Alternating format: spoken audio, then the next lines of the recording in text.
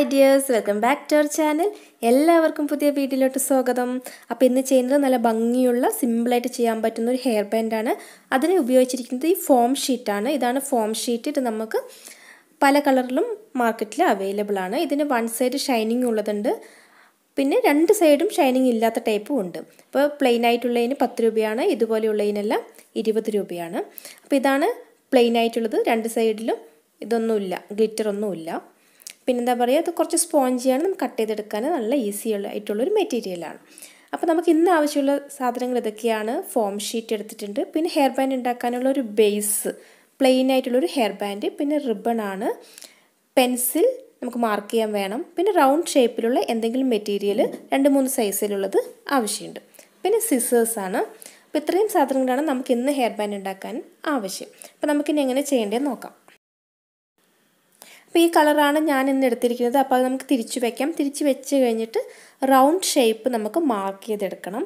അപ്പോൾ ഏതൊക്കെ ഷേപ്പാണ്, എത്രത്തോളം നമുക്ക് വലിപ്പം വേണോ ഫ്ലവർ ഉണ്ടാക്കാൻ, ആ ഫ്ലവർ ഉണ്ടാക്കാനുള്ള സൈസിനനുസരിച്ചിട്ട് നമുക്ക് റൗണ്ട് വരയ്ക്കാം. നമുക്ക് വള വേണമെങ്കിൽ ഉപയോഗിച്ച് വരയ്ക്കാം, അല്ലെങ്കിൽ ഏതെങ്കിലും ക്യാപ്പൊക്കെ വെച്ചിട്ട് വരയ്ക്കാം. അപ്പോൾ ഈ ഒരു സൈസിലുള്ള ഫ്ലവറാണ് ഞാൻ ഫസ്റ്റ് എടുക്കുന്നത്. പിന്നെ അതിനേക്കാൾ ചെറുത് 2 അതിനേക്കാൾ ചെറുത് 2 അങ്ങനെയുള്ള 5 പൂക്കളാണ് ഉണ്ടാക്കാൻ വേണ്ടിയിട്ട് കട്ട് ചെയ്തെടുക്കുന്നത്. അപ്പോൾ അതുപോലെയുള്ള സൈസ് വരച്ചെടുക്കാം. അപ്പോൾ കുറച്ചുകൂടി വലിയ ഫ്ലവേഴ്സ് വേണമെങ്കിൽ കുറച്ചുകൂടി വലിയ റൗണ്ട് വരയ്ക്കാം, ചെറുത് വേണമെങ്കിൽ കുറച്ചുകൂടി ചെറുത് വരയ്ക്കാം. അങ്ങനെ നമ്മുടെ ആവശ്യത്തിനനുസരിച്ചിട്ടുള്ള ഷേപ്പിൽ വലിപ്പം നമുക്ക് വരച്ചെടുക്കാം.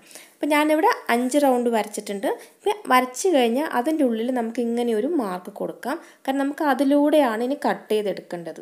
അപ്പോൾ ഇതിങ്ങനെ തിന്നായിട്ട് നമുക്ക് കട്ട് ചെയ്തെടുക്കണം, ഒരുപാട് വീതി ഇല്ലാതെ. അപ്പോൾ അതിന് വേണ്ടിയിട്ട് നമുക്ക് ഇങ്ങനെ കട്ട് ചെയ്തെടുക്കാം. ഇത് സിമ്പിളായിട്ട് പ്ലെയിൻ ആയിട്ട് ഉണ്ടാക്കിയെടുക്കുന്ന ഒരു ഫ്ലവറാണ്. അപ്പോൾ നമുക്കിത് യൂസ് ചെയ്തിട്ട് റോസൊക്കെ ഉണ്ടാക്കിയെടുക്കാം. അങ്ങനെയാണെങ്കിൽ നമുക്ക് ഈ പ്ലെയിൻ ആയിട്ട് വരച്ചതിൻ്റെ മുകളിൽ കൂടെ ഇങ്ങനെ ഇതള് വരുന്ന പോലെയെല്ലാം ഒന്ന് ഷേപ്പ് ചെയ്ത് കൊടുത്തിട്ട് വേണം കട്ട് ചെയ്തെടുക്കാൻ. ഇതിൽ ഞാൻ അങ്ങനെയൊന്നും ചെയ്യുന്നില്ല. ഈസി ആയിട്ട് ജസ്റ്റ് ഇങ്ങനെ ഒന്ന് സിമ്പിളായിട്ട് വരയ്ക്കുക, അതിൻ്റെ മുകളിൽ കൂടി ഒന്ന് കട്ട് ചെയ്തെടുക്കുക, അത്രയേ ഉള്ളൂ. അപ്പോൾ നമ്മൾ ഇതെല്ലാം ഒന്ന് കട്ട് ചെയ്തെടുക്കാം. അപ്പോൾ ഇത് കട്ട് ചെയ്ത് കഴിഞ്ഞ് കഴിഞ്ഞാൽ നമ്മൾ ഈ വരച്ച ഈ വരയുണ്ടല്ലോ, ആ ലൈനിൽ കൂടെ കറക്റ്റായിട്ട് ഇങ്ങനെ മുഴുവനായിട്ടും എൻഡ് വരെ കട്ട് ചെയ്തെടുക്കാം. അപ്പോൾ ഇത്രയും ചെയ്ത് കഴിഞ്ഞാൽ നമുക്ക് തിരിച്ച് വയ്ക്കാം. അതിനുശേഷം ഈ ഗ്ലിറ്റർ ഉള്ള ഭാഗം മുകൾ ഭാഗത്ത് വരണം. അങ്ങനെ വെച്ചിട്ട് നമുക്കിതുപോലെ പതുക്കെ ചുരുട്ടി എടുക്കുകയാണ്. അപ്പോൾ ഇങ്ങനെ ചുറ്റി എടുക്കുന്ന സമയത്ത് സ്റ്റാർട്ടിങ് നമുക്ക് വിരൽ വെച്ചിട്ട് തന്നെ ചെയ്യാം. കിട്ടുന്നില്ലെങ്കിൽ ഇതുപോലെ ടൂത്ത് പിക്കോ അല്ലെങ്കിൽ എന്തെങ്കിലും നീഡിലോ കട്ടിയുള്ള എന്തെങ്കിലും ട്യൂബ് വെച്ചിട്ട് നമുക്കിതുപോലെ സ്റ്റാർട്ട് ചെയ്തെടുക്കാം. അതിനുശേഷം കൈ കൊണ്ട് തന്നെ ഇങ്ങനെ ചുറ്റി കൊടുക്കാം. അങ്ങനെ കംപ്ലീറ്റ് ചുറ്റിയ ശേഷം ലാസ്റ്റാണ് നമ്മൾ ഈ ഗ്ലൂ വെച്ചിട്ട് ഒട്ടിക്കുന്നത്.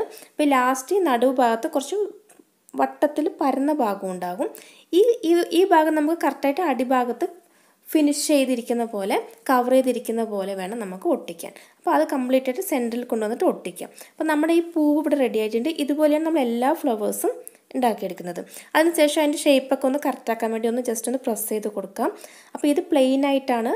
നമുക്ക് ഡിസൈൻ വേണമെങ്കിൽ നമ്മൾ ഈ കട്ട് ചെയ്യുന്ന സമയത്ത് തന്നെ ഇതിൻ്റെ അരികിലൊക്കെ ഒന്ന് വളച്ചും ചരിച്ച് കട്ട് ചെയ്യുകയാണെങ്കിൽ ആ പൂവിന് അതിൻ്റേതായ ഒരു ഭംഗിയിൽ വേറെ ഡിസൈനെല്ലാം വരും. അപ്പോൾ അതിൽ നമുക്ക് വേറെ നോക്കാം. ഇതിപ്പോൾ സിമ്പിളായിട്ടുള്ള ഒരെണ്ണമാണ് ഞാനിവിടെ ചെയ്യുന്നത്. അപ്പോൾ അതിനുശേഷം അതിന് മുകളിൽ സ്റ്റോൺ അല്ലെങ്കിൽ ബീഡ് എന്ത് വേണമെങ്കിലും നമുക്ക് ഒട്ടിക്കാം. ഇവിടെ ഞാൻ വൈറ്റ് കളർ സ്റ്റോണാണ് ഒട്ടിച്ചിരിക്കുന്നത്. അതുപോലെ 5 ഫ്ലവർ ഇവിടെ ചെയ്ത് വെച്ചിട്ടുണ്ട്. ഇനി നമുക്ക് ഹെയർ ബാൻഡിൽ ഈ റിബൺ ചുറ്റാം. അപ്പോൾ നമുക്ക് വലിയ റിബൺ വേണമെങ്കിലും എടുക്കാം. വലിയ റിബൺ ആകുമ്പോൾ കുറച്ചുകൂടി വേഗം നമുക്കിതിൽ ചുറ്റി കവർ ചെയ്ത് കഴിയും. ഇത് കുറച്ചുകൂടി ചെറുതാണ്. നമ്മൾ സാരിയിലെല്ലാം റിബൺ വർക്ക് ചെയ്യാൻ ഉപയോഗിക്കുന്ന റിബണാണിത്.